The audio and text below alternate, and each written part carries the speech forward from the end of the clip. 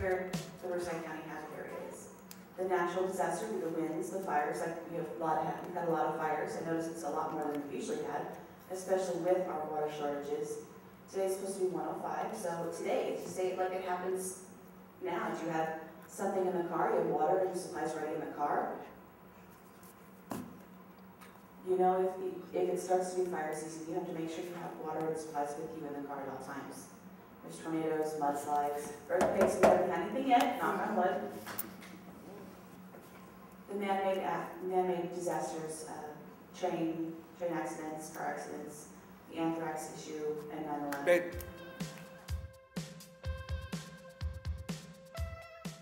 Assemble that kit. Now, your kit is not going to look anything like my kit. I mean, there could be similar things. I'm going to have, some Neosporin maybe. I'm going to have some scissors. I'm going to have some Band-Aids.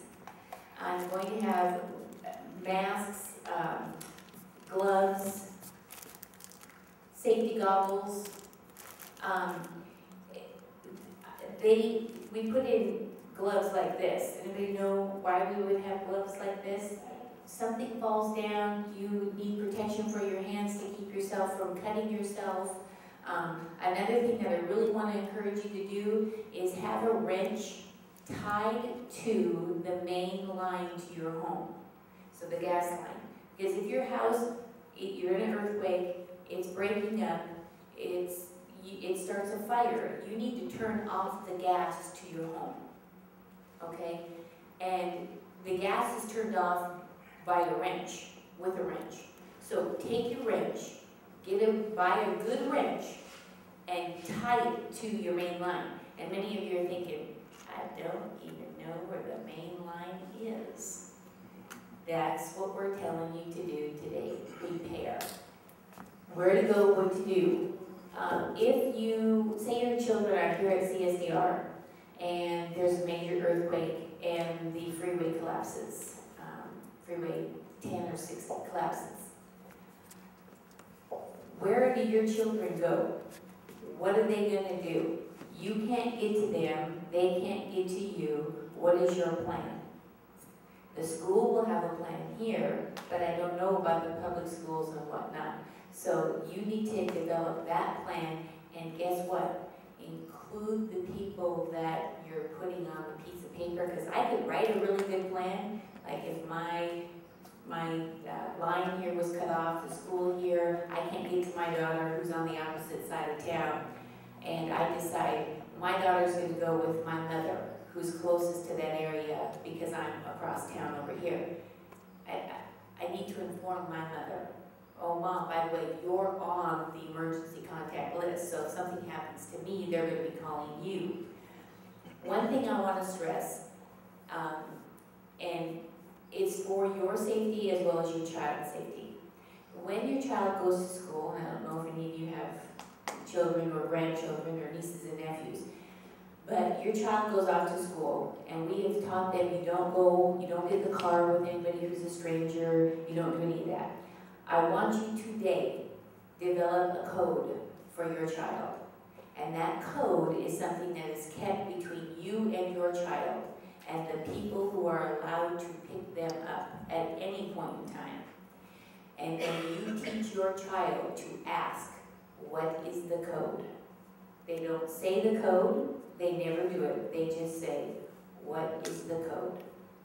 If that person can't answer with the right code, your child does not go home with that person. I don't care if it's a man dressed in a police uniform. If he does not know the code, the child does not go. And that's something I want to stress, because there's too many kids that willingly go with people that are in authority that we have been taught to respect and trust. So this is just one more level of care that you're going to give to you and peace of mind for you and your child. The earthquake, drop, cover, and hold. Now, the drop, cover, and hold, we used to do it as drop, cover, or stop, drop, and cover, right? We put our hand over our head, and we'd all be down on the ground. Well, in an earthquake, what really happens? Everything moves. So now they've developed a plan. It's a good idea to drop, cover, and grab onto the leg of the item that's covering you. Hold on to it or grab it somehow so it keeps you protected. Because as it moves, you need to move as well. Okay, so practice that with everyone in your home. The emergency kit. They used to say a 2-3 day supply. Now we're encouraging to 7 to 14 days minimum. Because if there is a major earthquake and the roads are down, they aren't going to be able to get to you for a longer period of time. So it's up to you to empower yourselves and to help each other have at least 14 days worth of supplies, and that means a lot of water. So if you have to count up the number of people in your home, you want to make sure that you have enough water for them to drink, to cook with, and not necessarily shower with, but in order to at least wipe off and feel a little bit better, okay? But the major thing is the amount of water it takes for each person to drink every single day. Remember, we're 95% made of water, so we need to keep replenishing ourselves. So figure out how many people you have in your home, figure out the 3 gallons of water to 5 gallons of water that you're going to need for each one of them every single day for 14 days. And then figure out where you're going to keep it and find it. Emergency supplies can consist of anything that you need for your home. Your home is different than I am. I am not an insulin taker. I'm not diabetic. I do not need diabetic medication or the needles and whatnot. You might be. You might have asthma.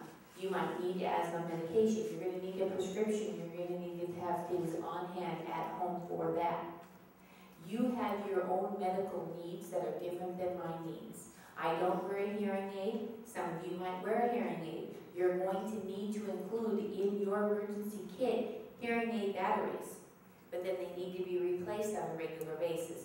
So we want you to, every 3 to 6 months, go through and take out and replenish the batteries and things that could go bad in your flashlight, in your radio. A lot of the wind-up radios that you see nowadays are becoming very popular because all you do is wind them. You don't need a battery anymore, but you need to make sure they work. Okay, food. They have these little, like army food, they have the whole meals in a package like this that you can buy. And all you need to do is purchase these. You can purchase them in different places. They have them ready to go. So go ahead and pick up some of those. They actually taste pretty good.